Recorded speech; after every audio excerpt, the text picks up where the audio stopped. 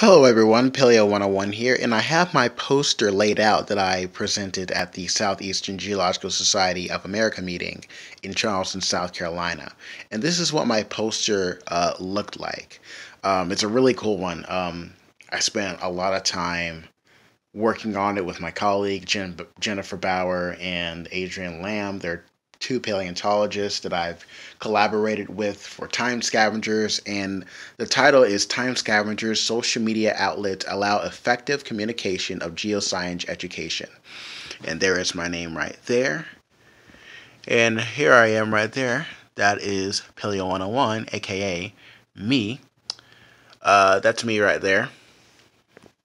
And the poster was basically about social media. It was basically about our social media outlets from Facebook, Twitter, and Instagram, and how we use social media to help our communication with our trending Fossil Friday post here. So Fossil Friday is a trending post on social media that allows us to introduce a particular kind of fossil or a group of fossil on social media. It could be anything from a trilobite, any extinct organism can be introduced on hashtag Fossil Friday, and that's basically what we were.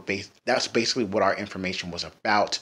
We talked about Time Scavengers, our website, and so I'll leave the link into the description below. And this is some of the results here of the different graphs that we used to determine the engagement rate of the social media outlets. How many likes does that particular post get?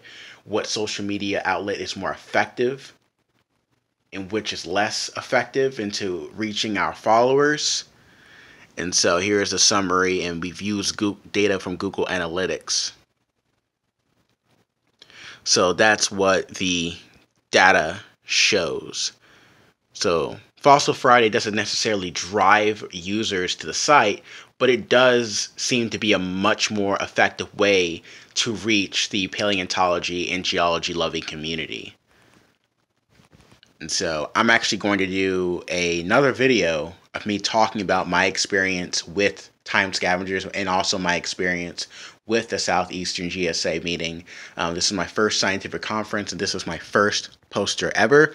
I am very happy that I did this, and I can't wait to do it again. And so in just a few minutes, I will be back, and I will be talking about my experience with the Southeastern Geological Society of America meeting from Charleston, South Carolina.